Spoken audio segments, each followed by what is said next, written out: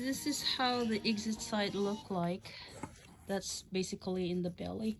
So this kind of tube, this is just the exit. So there's still like tube inside the tummy where the exchange is happening or the cleansing is happening.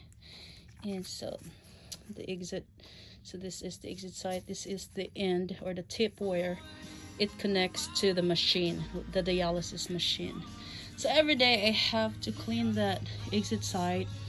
Have to put some cream and then put some bandage on it. So that's after putting the cream. So we use this cream, gentamicin cream. So that's every day just to prevent infection and put cushion, so to avoid abrasion on the skin. But that's how it looks like. And then so that's it. We put the bandage just to cover that, and then put some tape over here just to anchor, so when this line is pulled, it's not directly pulled from there. So that's an anchor. So now it's ready to be connected to the machine. It's all good. All right, so this is how the dialysis machine looks like. As I said earlier, that's the tip from this exit site, and now it's connected to the machine. So it says it's ready.